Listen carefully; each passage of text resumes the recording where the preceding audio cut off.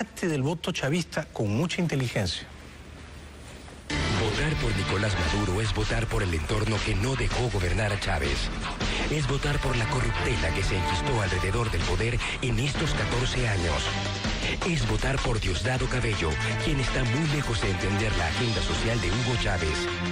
Es votar por quienes jamás entendieron lo que significa poder para el pueblo y están sedientos de poder solo para ellos. Diosdado Cabello, Nicolás Maduro, la suma de todos los males. La suma de todos los males. Bueno, esto se está poniendo bueno, ¿no? Y estamos a 2 semanas de las elecciones. Hoy por la tarde Maduro, que es un pésimo candidato, pésimo, es antipático y eso, pesado, y tiene cara de malo, ¿no?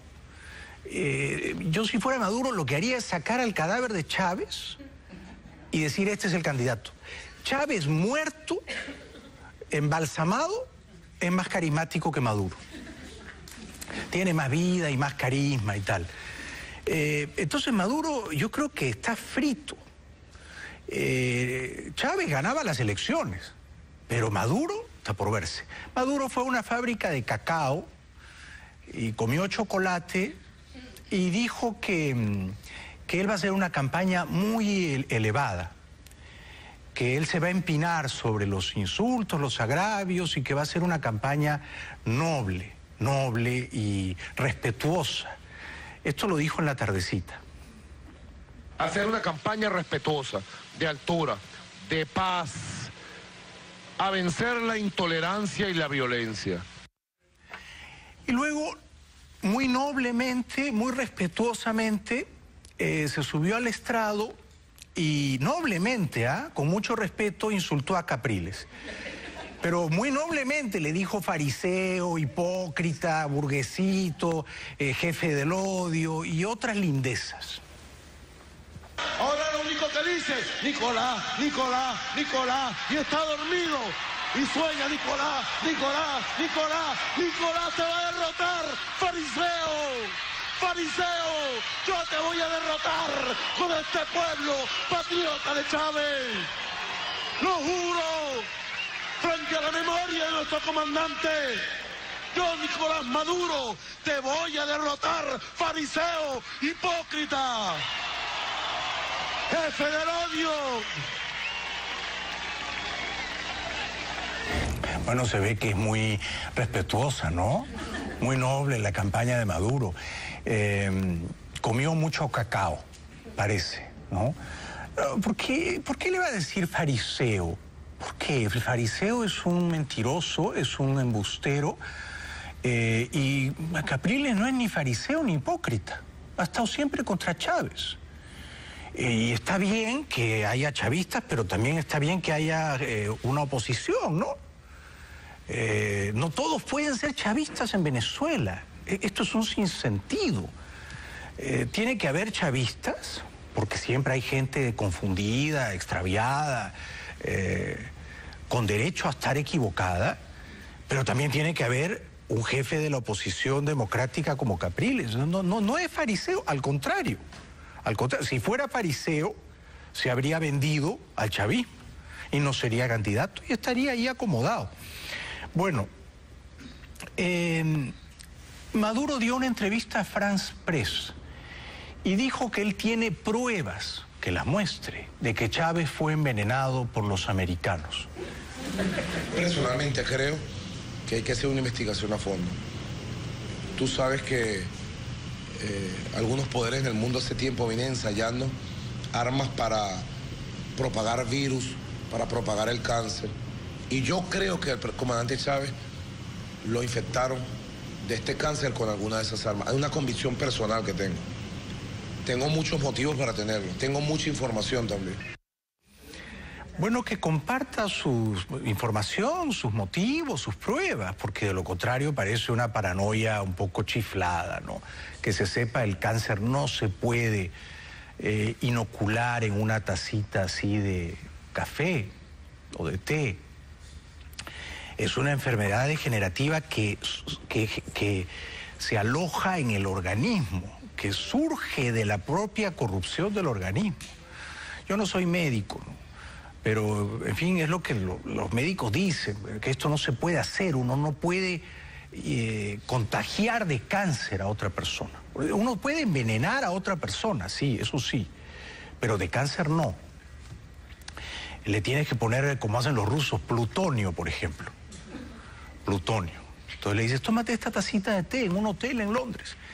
Y hay una gotita de plutonio y en un mes esa persona está fría.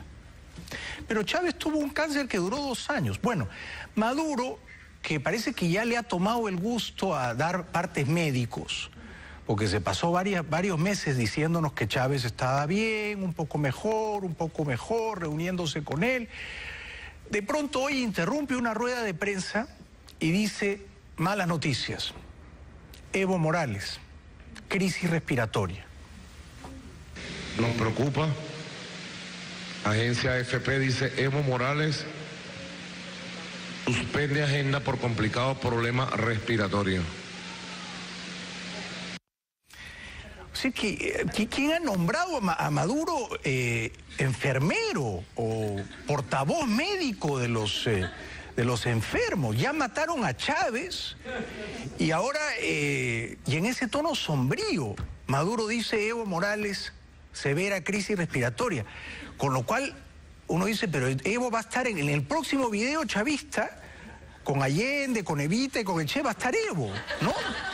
Ya no sabemos dónde está Evo, si está más acá o si está más allá, porque además Evo a Chávez lo quería mucho y lo debe estar extrañando mucho y puede ser un caso de eso de depresión, de una terrible pena de amor, de despecho, de desolación, de abandono, y ahora ¿quién me va a dar la plata?